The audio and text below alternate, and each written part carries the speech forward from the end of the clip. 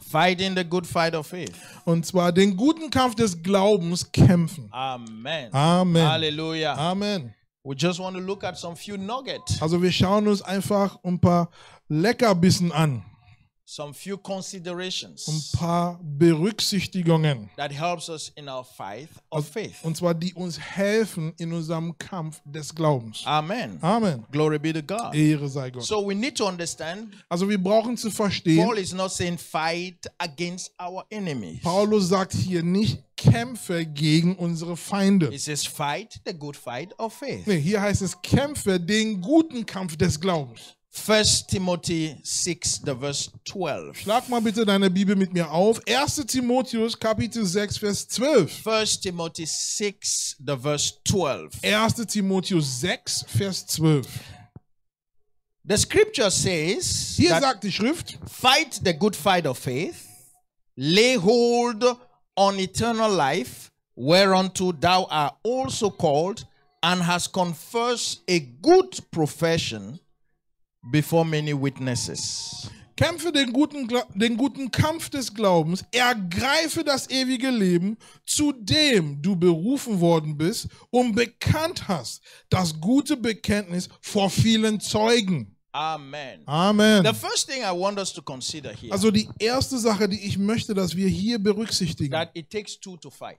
nämlich es braucht zwei, um zu kämpfen. Amen. Amen. If there is a fight, Wenn es einen Kampf gibt, it means it takes two. das bedeutet, es gibt zwei mindestens. So one person cannot fight. Also eine Person kann nicht kämpfen. You have to be at least two Also ihr müsst zumindest zu zweit sein. before a fight can take place. Also bevor ein Kampf stattfinden kann. And so Paul says, fight the good fight of faith. Und hier sagt Paulus, kämpfe den guten Kampf des Glaubens. And since faith Und da Glaube is our life, unser Leben ist, the scripture equates our faith to our life. die Schriften gleicht unserem Glauben mit unserem Leben. For Paul says that if Christ be not risen, then our preaching is vain and your faith is also vain. Und Paulus sagt es aus, dass wenn Christus nicht auferweckt wurde, dann ist unser Glauben nichtig und unser Predigt gleichermaßen. And so there is an equation which Paul actually unveiled to us relating our faith to our life. Also es gibt eine Gleichung, die Paulus uns bekannt macht. Diese Gleichung setzt unser Glaube mit unser Leben in Verhältnis. Because in another place he tells us that Christ is our life.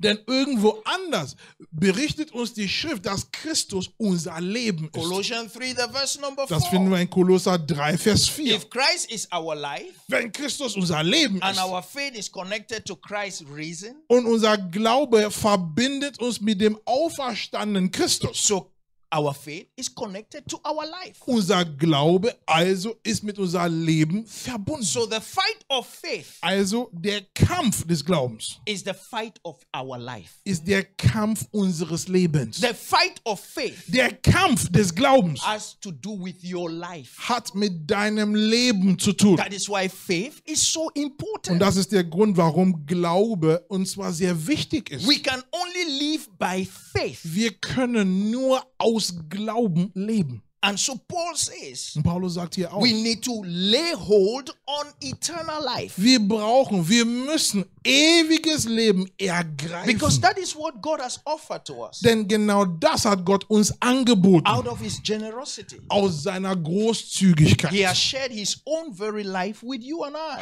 hat er sein eigenes Leben mit dir und mir geteilt. He says a substance Nein, eine Substanz. of that which you hoped for. Und zwar dessen, worauf du gehofft hast. And so it is your responsibility Dementsprechend ist es deine Verantwortung, to take those things nämlich die Dinge aus dem Wort zu ergreifen and makes it a reality. und mache sie dir real. In other words, Anders gesagt, it is for you and I Es obliegt dir und mir, to translate nämlich zu übersetzen. the car, Das Auto. which is just a substance Und dieses Auto ist momentan, also sprich im Worte Gottes, nur ein Substanz. in the word, is a substance. Ja, also in dem Wort ist das Auto ein But Substanz. God doesn't want it to remain a Doch substance. Gott möchte nicht, dass dieses Auto Substanz bleibt. So he created you and I. Also schuf er dich und mich. And he gives us that privilege. Und er schenkt uns genau dieses He Privileg. says, what I cannot do, Also das, was ich nicht tun kann, what I don't want to do, was ich nicht tun möchte. you will do it. Nee, das tust du. Where you will take the things Und zwar, du nimmst die Dinge and makes it a reality to you. aus dem Worte Gottes und machst es zu dir eine Realität. So that is why it has to be according to your faith. Deswegen muss es dir entsprechend deinem Glauben sein. Because what is real to one Denn was real ist zu dem einen, is unreal to another. ist unreal für die anderen. Amen. Amen. So what you are enjoying Also was du genießt, as your life circumstances und zwar als dein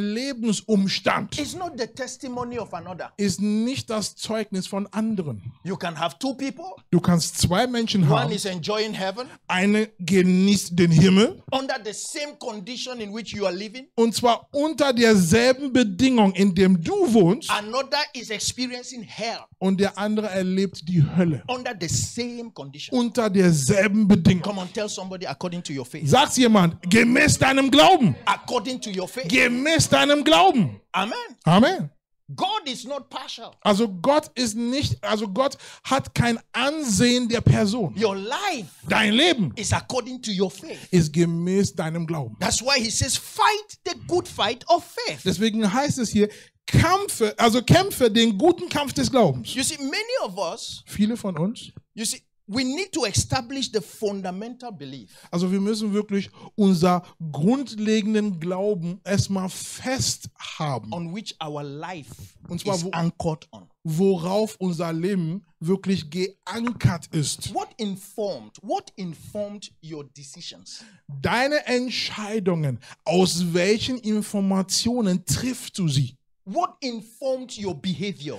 Deine Verhaltensweise, aus welchen Informationen gewinnst du sie? What informed your integrity? Und zwar deine Treue, deine Integrität, das, was du festhältst. Aus welchen Informationen kommt dein Festhalten? This is what we call your fundamental belief. Und genau das nennen wir dein grundlegender Glaube. You see, for many of you, I may ask you a question. Also für viele von uns, ich mag ja eine Frage stellen. What is our fundamental belief Also in this church? was ist unser grundlegender Glaube in dieser Gemeinde? What is that cornerstone, that rock on which we build all our messages? Was ist der Eckstein? Was ist der Fels, worauf wir alle Botschaften in dieser Dienst bauen? What is that which inform my decision making? Also auf welche Information? Und zwar stütze ich meine Entscheidungen. Amen. Amen. It's one. Ist nur eins. That's why if you notice, some of the time we try to change the songs. Amen. Also, Have you noticed that? also habt ihr gemerkt, also in vielen Fällen versuchen wir die Lieder zu ändern. Habt ihr das schon gemerkt? Because we have a fundamental belief. Denn wir haben einen grundlegenden Glauben. We are not separate. Wir from sind God. nicht von Gott getrennt. No. You take it so lightly. Also für euch mag das ja auf die leichte Schulter sein. That is the core belief on which every other scripture has to be interpreted. Und zwar, das ist der Kernglaube, worauf alle anderen Schriften gedeutet werden müssen. If you miss that, Wenn du das verpasst, you fall into religion. dann fällst du, und zwar Kopf hinunter, in die Religion hinein. God is here, Gott ist hier, I am there. ich bin da. And if that is the case, Und wenn das der Fall it ist, means everything God has das bedeutet, alles, was Gott is besitzt, also separate from you. ist genauso getrennt von mir. And so therefore, Dementsprechend, the information, die that Information, which informs your behavior now also das, was nun dein Verhalten gestaltet and your decision making und deine will Entscheidungsvermögen, be keys. sie werden Schlüsse sein. How to get the blessing. Nämlich, sie werden Schlüsse sein, und zwar Schlüsse, wie man den Segen bekommt, von dem man getrennt ist. Amen. Amen. Simple. Ganz einfach. Because your fundamental belief Denn dein grundlegender Glaube is based on that.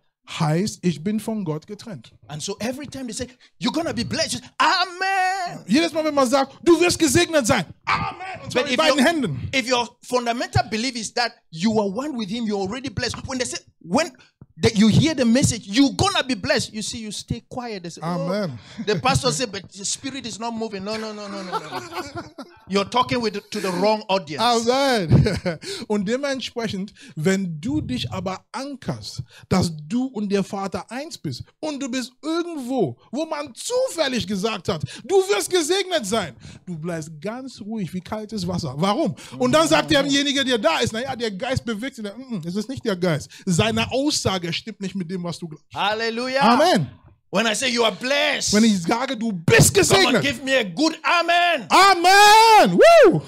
Hallelujah. You are Amen. blessed. Du bist gesegnet. So you need to be conscious of it. Also es ist wichtig, dass du dir das bewusst machst. That's where the fight begins. Denn genau dort fängt der Kampf an. Because within you, Denn in dir drin there is something within you gibt es etwas in dir. that doesn't want you to be conscious of that. Und dieses etwas möchte dein Bewusstsein der Einheit trotzen. Huh? Aha. I'm blessed. Ich bin gesegnet. No, I don't have a car. How can I say I'm blessed? When you say you yourself tremble, because that is the fight of faith that has begun within you. Because your mind cannot accept the reality that what you cannot see is already true. Amen. Und dementsprechend, wenn es heißt, du bist gesegnet, was sagt denn deine Gesinnung?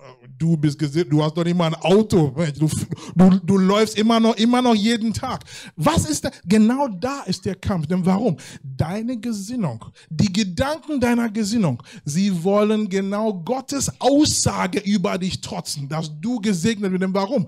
Deine Gesinnung möchten deine Augenmerk auf das Sichtbare richten, obwohl das Wort unsichtbar ist. Amen. Amen. You see, at times we are established on the fact that the more I have, Und the more I am.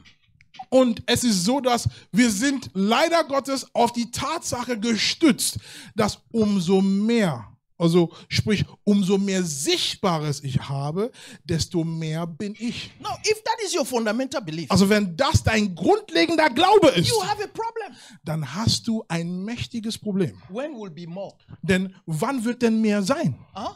So you live all your life Und zwar, du lebst dein ganzes Leben trying to have, in dem Versuch zu bekommen. because you think Weil du denkst, that when you have erst wenn du hast, is what you are. dann bist du erst. But if you turn it around, Doch wenn du das umkehrst, it is your I amness es ist aus deinem Ich Bin. that inform your possession. Und zwar, der dafür sorgt, dass dein Besitztum zu dir You kommt. enter into rest. Was geschieht denn mit dir? Du kommst in die Ruhe hinein. Then the fight is not you and something outside or someone outside. So the fight becomes a fight within yourself. Also der Kampf ist nicht, und zwar außerhalb von dir, du und etwas anderes. Nein, der Kampf ist innerhalb von dir. Amen. Amen. I want to guarantee you, Ich möchte dir wirklich versichern, it's not a simple fight. es ist kein einfacher Kampf. Yeah. Komm auch noch. I'm still in there, man. Also ich bin immer noch drin. Huh? I tell you, Ich sag's euch. many people don't like that fight. Also viele Menschen mögen diesen Kampf gar nicht. When they come and you test them, you push them into that fight, they test it a little bit and they leave. Amen. Also wenn sie kommen und man stützt sie einfach ein bisschen in diese Richtung des Kampfes, sie probieren, sie schmecken, sie kosten den Kampf ein bisschen und was tun sie? Sie sagen Tschüss und auf Wiedersehen. Huh? So no. How can you tell me that I'm already Christ? Wie kannst du mir sagen, ich bin schon Christus? I want to be. Ich möchte gerne Christus sein. Huh? I'm not telling you that you are Christ. Nein, ich sage es dir nicht, dass du Christus bist. He is telling you. Er sagt es dir. Take me out of the equation. Also bitte nimm mich aus der Gleichung raus. He's telling you, Er sagt dir, as he is, so wie er ist. so are you. Und zwar so bist du. Glory be to God. Ehre sei Gott. Hallelujah. Amen. So now the fight now Der Kampf nun will be, how will I manifest ja, liegt und zwar jetzt, wie werde ich das sichtbar machen? In other words, how can I realize that? Also, wie kann ich das real machen, was ich schon bin? How can that be real to me? Wie kann das mir real sein? And so, because your consciousness Doch aufgrund deines Bewusstseins, is your consciousness, ja, dein Bewusstsein ist dein Bewusstsein, it's not the consciousness of another. ist nicht das Bewusstsein von anderen. So, what you place within your consciousness Also das, was du innerhalb deines Bewusstseins hineintust, is that which will be real to you. ist genau das, was dir real erscheint. And so, that is why Jesus says, let it be to you according to your faith. Und deswegen sagte Jesus, er soll dir zuteil sein, gemäß deinem Glauben. He said to Simon, Er spricht zu Simon. he says, Simon, Simon, Simon, Simon. the devil, Satan has desired to shield you like a weed. Und zwar, Satan hat begehrt, dich und zwar so zu, ich sag mal so auseinanderzunehmen, und zwar wie Weizen. Luke 22, the verse 31 and 32. Das finden wir in Lukas 22, Vers 31 und 32. He says, Simon, Simon, behold, Satan had desired to have you, and he may shift you as wheat. Und zwar, hier heißt es, der Herr aber sprach, Simon, Simon, siehe, der Satan hat euer begehrt, euch zu sichten wie den Weizen. The verse 32. Vers 32.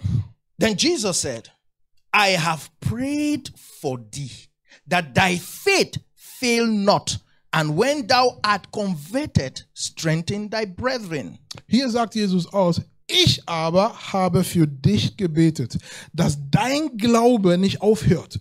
Und wenn du einst zurückgekehrt bist, so stärke deine Brüder. Amen. You see, Amen. Jesus said, Hier sprach Jesus, because Jesus knows the fight weil Jesus den Kampf kennt. is not a fight against Satan. Nein, ist kein Kampf gegen Satan.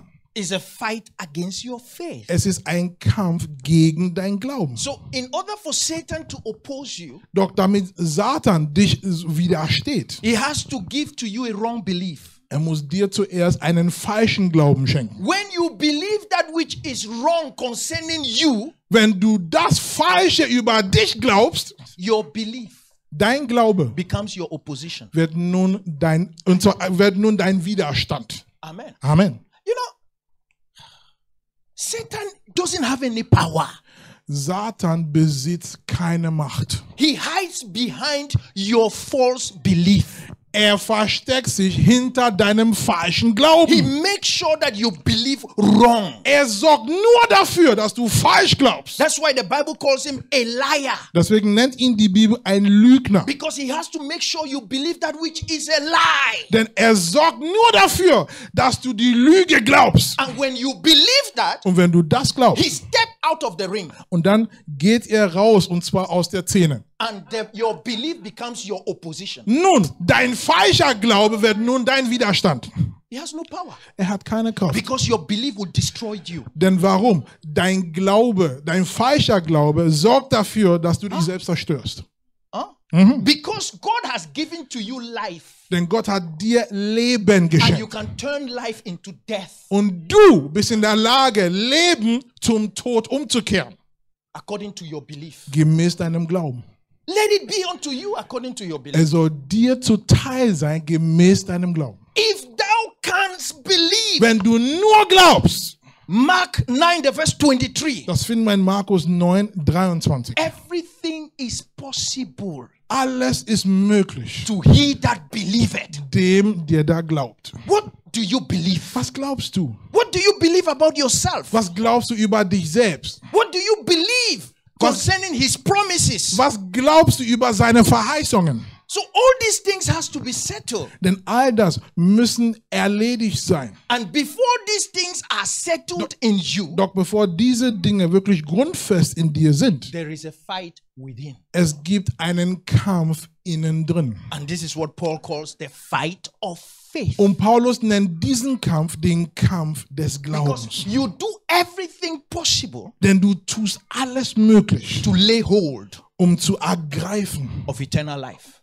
ewiges Leben. Huh? Amen. He's giving you eternal life. Er hat dir ewiges Leben geschenkt. And so you do everything possible Und dementsprechend tust du alles Mögliche, to lay hold. um ewiges Leben zu ergreifen. Amen. Amen. Glory be to God. Ehre sei Gott. So that's why when your faith works, Und deshalb, wenn dein Glauben funktioniert, when it is established on the truth, wenn dein Glaube auf die Wahrheit fundiert ist, victory is guaranteed. da ist der Sieg und zwar gewiss. It may tarry. Das mag ja eine Weile dauern. That's why all the other aspects of faith comes into play.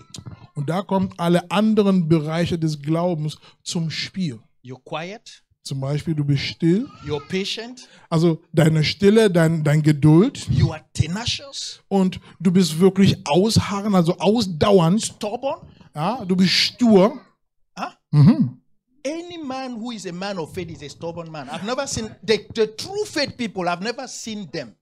You will tell them this is blue. They will be going to the red side. Amen. Amen. Amen. Also jeder Mensch des Glaubens ist ein sturer Mensch. Ich habe noch nie einen Menschen gesehen, der wirklich, wo du sagst, okay, hier ist blau, aber der bewegt sich immer in Richtung rot. Denn warum? Das ist seine Überzeugung. You don't know what he sees. Denn du erkennst nicht, was er sieht. Because faith doesn't see the physical things. Denn Glaube sieht nicht die körperlichen Dinge. This guy is looking with the eyes of his heart. You Amen. are looking with your physical eyes. You see, your physical eyes is the opposition to the vision within your heart. So when you look at a man with a vision, is a man who has already seen that where he is already, and he's already living in that place. And you are living by the sight of your eyes. And so, of course, you will tell him that what he speaks and what he says is completely out of this world. Hallelujah. Because you are not in the same place where his heart is seeing. And so Amen. that is why faith has to do with your own subjective, giving unto the word. It doesn't has to do with the majority of what people are saying. Amen. It is what you have seen. What have you seen in the word? And if you've seen it, you have to be tenacious. If you've seen it, you have to endure what the things of the world would dictate to you, so that which you have seen will become a reality to you. Amen. Menschen des Glaubens sind sture Menschen. Warum sind sie stur? Sie sind stur, weil sie mit den Augen ihres Herzens sehen. Sie schauen mit den Augen ihres Herzens und sie wohnen dort schon. Sie, und zwar erleben schon, was sie mit den Augen ihres Herzens sehen. Doch der Mensch, der mit seinen körperlichen Augen betrachtet, er guckt den Menschen, der mit den Augen seines Herzens schaut und sagt, na, der ist oberverrückt. Also sie hat es wirklich verloren. Ja, denn warum? Es ist das, was man mit den körperlichen Augen sieht, was ein Widerstand, was ein Widerspruch zu dem, und zwar zu der Vision, die im Herzen liegt. Und das ist der Grund, warum Menschen, die wirklich nach der Oberfläche, also sprich nach dem Natürlichen schauen, nach dem Körperlichen schauen.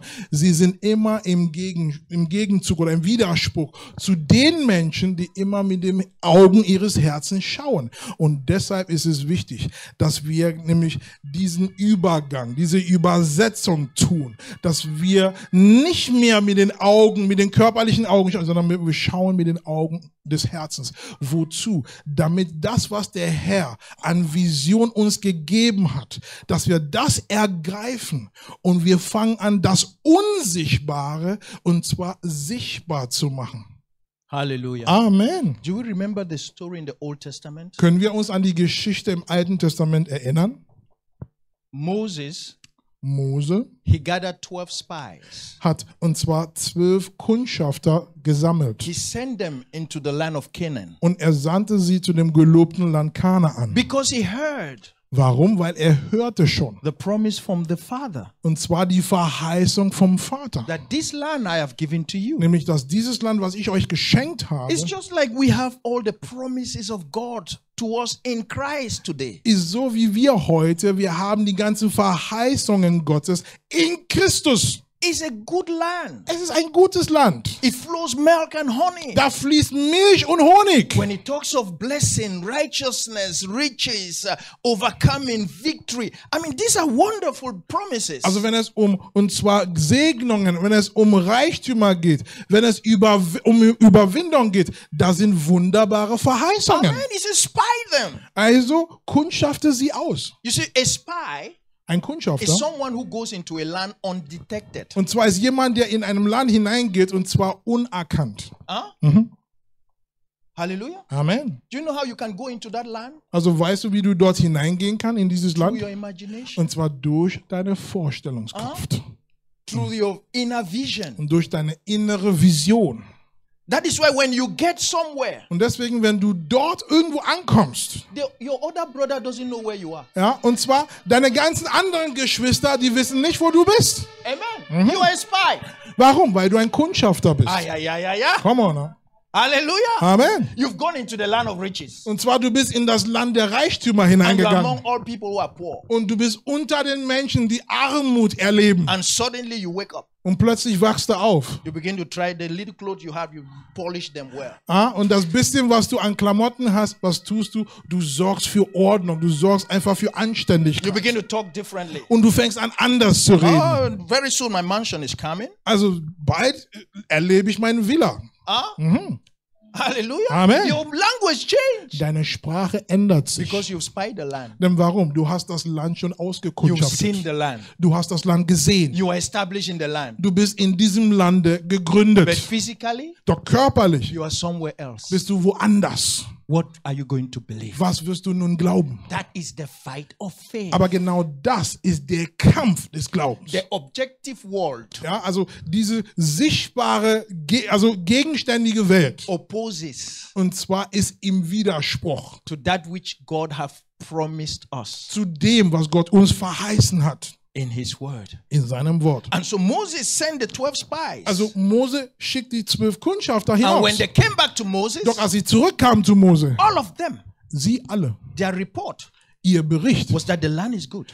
heißt, das Land ist gut, It's beautiful. ist wunderschön. The people, they are strong. Also die Menschen dort sind It's stark. a fruitful land. Es ist ein fruchtbares Land. This is glorious. Das ist herrlich. I mean, whenever we read the scripture, Wann auch immer wir die Schriften there lesen, is no believer, es gibt keinen Glauben da. even an unbeliever. Selbst ein unglaubender When Mensch, he comes in contact with the promises of the Bible, wenn die Person in Kontakt kommt mit den Verheißungen der Bibel, they are beautiful. sie sind wunderschön. God has promised us good things. Also Gott hat uns gute Dinge verheißen. Who doesn't want to have a good health, Also wer möchte keine gute Gesundheit haben? to be blessed in everything that he does? Wer möchte nicht in allem gesegnet sein?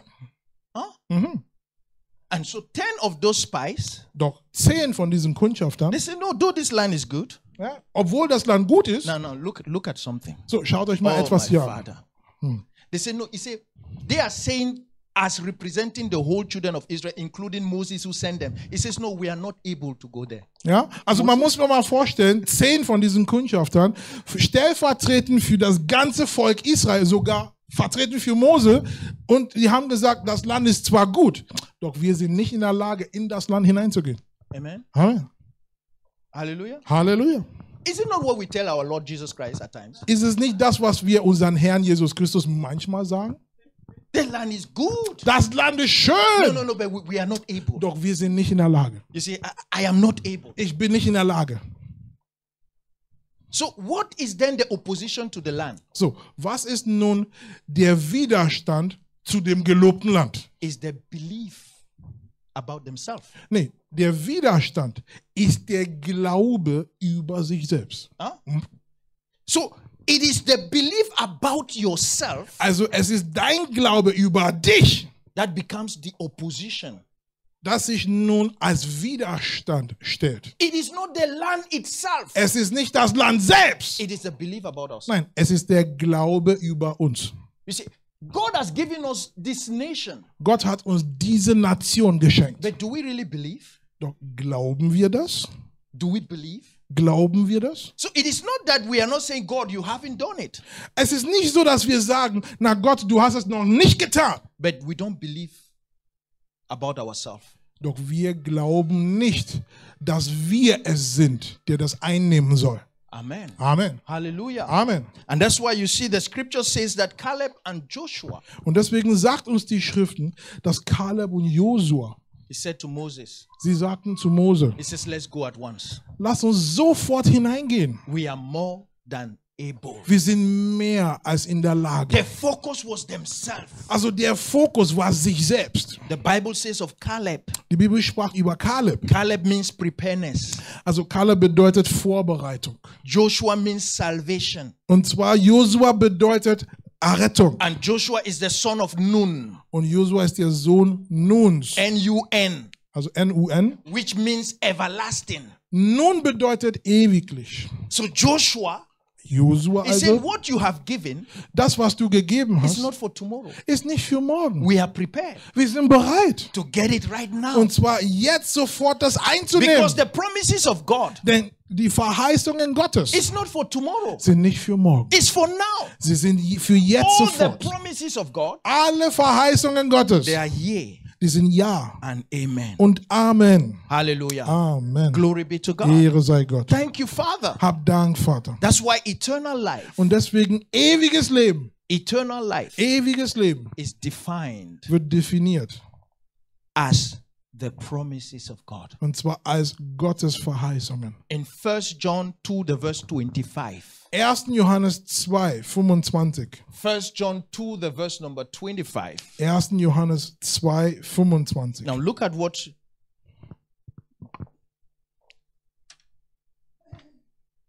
it says, and this is the promise that he had promised us, even eternal life. Und dies ist die Verheißung, die er uns verheißen hat. Das ewige Leben. Amen. Amen. So the promises of God Also die Verheißungen Gottes are eternal life. sind ewiges Leben. They are eternal. Sie sind ewiglich. Because that which God has given to us Denn das, was Gott uns geschenkt hat, is not temporal. ist nicht zeitig. In other words, it is not subject to change. Anders gesagt, es ist nicht der Änderung unterworfen. Amen. Amen. Do you know the opposite of promise? Also kennt ihr das Gegenteil von Verheißung? The opposite of promise Das Gegenteil von Verheißung is fail.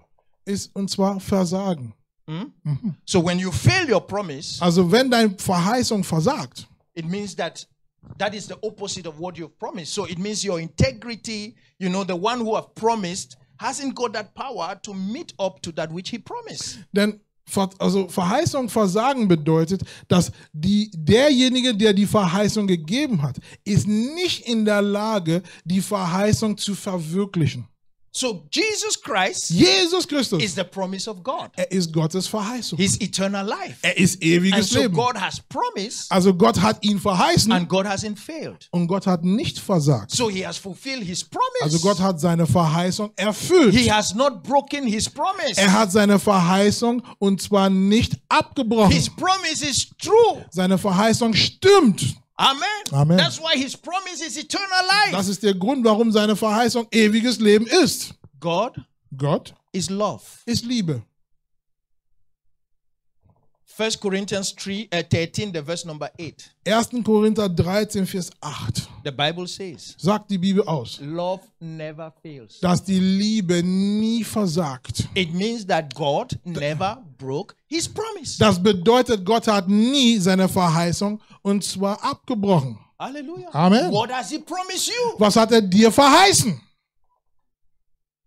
Eternal life. Ewiges Leben. So he says, hold on to the promise I have given you. Also ergreife die Verheißung, die ich euch gegeben habe. Because the one who has promised Denn derjenige, der verheißen hat, cannot fail. der kann nie versagen. The one who has promised Derjenige, der verheißen cannot hat, break his der promise. kann seine Verheißung nicht abbrechen. So, the fight of faith Also der Kampf des Glaubens is to lay hold heißt tatsächlich zu ergreifen of the promise of God. der Verheißung Gottes. Amen. Amen. But there is something that I just want to conclude by saying. Also es gibt etwas, womit ich schließen möchte. You cannot hold on to eternal life. Du kannst nicht ewiges Leben ergreifen. Listen to me. Bitte hör mir zu. You can't lay hold of eternal life Ewiges Leben kannst du nicht ergreifen, unless you let go. bis du zuerst loslässt. that which defines your life. Also das, was sich als dein Leben hingestellt hat. Amen. Amen. If you don't let go guilt, Wenn du Schuldgefühl nicht loslässt, how will you hold eternal life? wie kannst du mit Schuldgefühl ewiges Leben halten? If you don't let go forgiveness, Wenn du wirklich die Unvergebenheit nicht loslässt, how can you then lay hold of eternal life? mit welchen, ich sag mal so, mit welcher Fähigkeit möchtest du ewiges Leben mit Unvergebenheit ergreifen? Amen. Amen. If you don't let go blaming, Also wenn du immer wieder anderen die Schuld geben nicht loslässt, murmuring, und zwar das Meckern und das how Murren, can you lay hold of eternal life? mit welchem Vermögen möchtest du ewiges Leben ergreifen? You see, Paul says, lay hold of eternal life. Paulus hat hier gesagt, ergreife ewiges Leben. And so we try to hold it. Und wir haben versucht, das zu tun. Because eternal life is the promise, right? Denn ewiges Leben ist doch die Verheißung, oder? And most of the time, Und in vielen Fällen, because we live in a contradictory world, weil wir in einer widersprüchlichen Welt leben. people hurt us. Menschen verletzen uns. You know, there are different things that happens. Und es gibt verschiedene Dinge, die geschehen. And all these things are stored in our hearts. Und all diese Geschehnisse sind gespeichert in unseren Herzen. And how can we hold that which is eternal? So, wie können wir das Ewige ergreifen? So when Paul says lay hold of eternal life, Also wenn Paulus sagt, ewiges Leben ergreifen, the hint behind also der Hinweis dahinter is that let go. heißt loslassen. Amen. Amen. Because you don't even have to hold eternal life. Denn ewiges Leben brauchst du nicht ergreifen oder festhalten in dem Sinne. It holds you. Nein, ewiges Leben hält dich. Amen. Amen. So, but you must let go Doch du musst loslassen. that which you have believed to be yourself. Das, was du bis hierhin geglaubt hast, dein Selbst zu sein. Your false identity. Deine falsche Identität. Your false perspective. Deine falsche Gesichtspunkt. So when you let go, Wenn du sie loslässt, you realize dann realisierst du, that the promises of God dass die Verheißungen Gottes, becomes your consciousness. sie sind nun dein Bewusstsein. Glory be to God. Ehre sei This Gott. is it becomes that which you talk about. Also da wird einfach all das ewiges Leben wird nun das, worüber du sprichst. Is that which you meditate upon. Ist das, worüber du meditierst. You give all your strength Deine ganze Kraft schenkst du ihr in the promise. in dem Verheißung. Because you and I, Denn du und ich, we have a mind. wir haben eine In Gesinnung. other words, we have a soul. Das bedeutet, wir haben eine Seele. And this soul has capacities, Und- has power. Und diese Seele hat in sich Kraft. And so it is the power of your soul Es ist die Kraft aus deiner Seele, that you lay hold of ja, womit du ergreifst the promises of God. die Verheißungen Gottes. But if your soul Doch wenn deine Seele, is occupied by the negative things of life, und zwar schon besetzt ist durch die negativen Dinge des Lebens, you realize that you have no strength. dann stellst du fest, dir fehlt die Kraft, ewiges Leben zu ergreifen. Amen. Amen. Yes. Mhm. You look at the promises, Du schau dir die Verheißungen an. they are beautiful, Die sind they wunderschön. are awesome, Die sind they are großartig, great, herrlich. but you have no power Doch dir fehlt die Kraft within yourself in dir drin, to hold that which God says is true of you. nämlich das zu ergreifen, was Gott über dich für wahr hält. Amen. Amen. Just lift up your hands Oh, nun erhebe deine Hände and just pray to the Father. und bete zu der Vater. Whatever is in your heart, Was auch immer in deinem Herzen it is ist, for your good es ist dir zugute, to let it go. loszulassen. If it's your blaming life, Also wenn es immer die anderen Schuldgefühle, also immer die anderen die Schuld zuzuweisen ist, you accusing people, ja, du klägst Menschen an or you felt hurt, oder du wurdest verletzt, just let it go. lass die Verletzung los. It is for your good. Es ist dir zugute. Because that which God has given Denn das, was Gott geschenkt hat, is greater than that which you are holding on to. ist größer als das, was du festhältst. The fight of faith Der Kampf des Glaubens is to let go. heißt loslassen. Begin to talk to the Nun Father. rede zu dem Vater. Father, I will be concerned Vater, ich stimme zu on that which you say of me. Ich stimme zu, und zwar dem, worüber du über mich gesagt hast. Thank you, Lord Hab Jesus. Dank, Herr Let's be on our Jesus. feet. Lass uns bitte aufstehen. Just gently go to the Father. Und zwar ganz sanft zum Vater in dir hineingehen. Just empty your heart. Also leere dein Herzen aus. Because that which is before you, Denn das, was vor dir ist, the promises of God, die Verheißungen Gottes. I tell you, is for your elevation. Also ich sag euch, es ist für euer Aussteigen. There is no time to wait anymore. Es gibt keine Zeit mehr zum Warten. Paul says Paulus drückt sich so aus, that we run the race dass wir führen dieses Rennen. and put all those weight Und that holds us. wir legen alles ab, was uns als Gewicht zurückhält. Make yourself light. Also mache dich leicht. Make yourself light. Mache dich leicht. The promise can never fail. Die Verheißung versagt nie. I see you in that precious and glorious land. Ich sehe dich in diesem kostbaren und herrlichen Land. Oh, hallelujah. Halleluja. I see you in that great light. Ich sehe dich in diesem großartigen Licht. Right now, Jetzt sofort. God is giving me a vision. Gott schenkt mir eine Vision. I see most of you, Ich sehe viele von euch. you're helping people Ihr helft Menschen, climbing a very high mountain. nämlich einen sehr hohen Berg aufzusteigen. You're helping.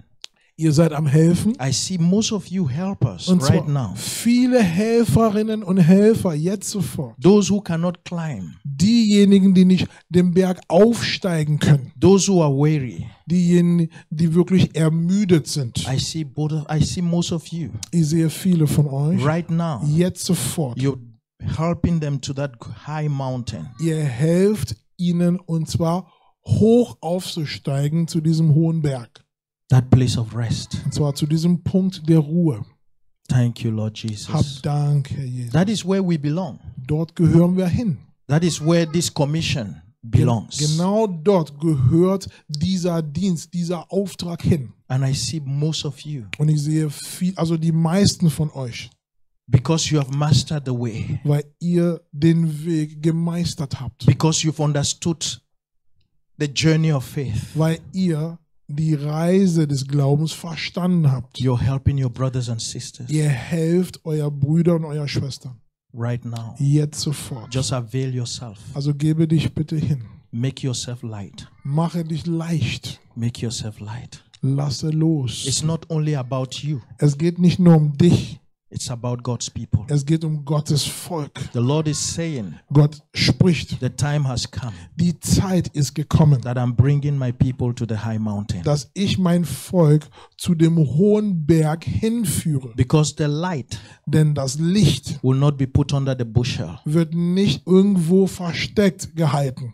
It will be established on the mountain top. Das Licht wird, und zwar auf der Bergspitze, gegründet sein. That is where you are. Genau dort bist du. That is your place. Genau das ist dein Platz. And you must commission yourself. Und du musst dich selbst You beauftragen. must avail yourself. Du musst dich selbst hingeben, That I must dass ich muss help my brother. meinen Brüdern und Schwestern helfen. Those who have been wounded on the way. Diejenigen, die auf dem Weg verletzt sind. I see you applying oil of joy. Also ich sehe, wie du Balsam der Freude anwendest. I see your words of Ich encouragement. sehe deine Worte der Ermutigung.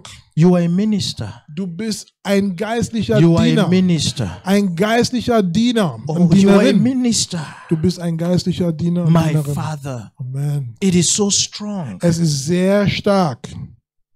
You are a minister. Du bist ein geistlicher Diener. You are a minister. Du bist ein geistlicher I Diener see und you Dienerin. applying the balm of Gilead. Ich sehe, wie du die Balsam Gileads anwendest. Healing shall flow through your hands. Und zwar Heilung fließt durch deine Hände. Pashakabas. Mantakabus karas. Ratususus. Mantu sebrataha. Sandorish. Masuse. Mantu seserese. Krutus kabras. Oh, hallelujah. Shakabaya. You've held your shield so well. Also du hast dein Schild sehr gut hochgehalten. And you are helping others to hold theirs. Und du hilfst anderen, ihr Schild hochzuhalten. All those fairy darts Also all diese ganzen, nämlich diese ganzen Pfeile, diese Feuerpfeile, that has been shot against you, und zwar die gegen dich geschossen wurden. you've dodged them well. Und du hast sie wirklich gut pariert und gut wirklich weggeduckt. You've overcome. Du hast überwunden. It is time Es ist Zeit, to help your brothers and sisters. deinen Brüdern und Schwestern zu helfen. You have to go out and take them out. Es ist wichtig, dass du hinausgehst und sie rausholst von Out dort. of that hurt. Und zwar raus aus dieser Verletzung. Out of that hurt. Raus aus der Verletzung.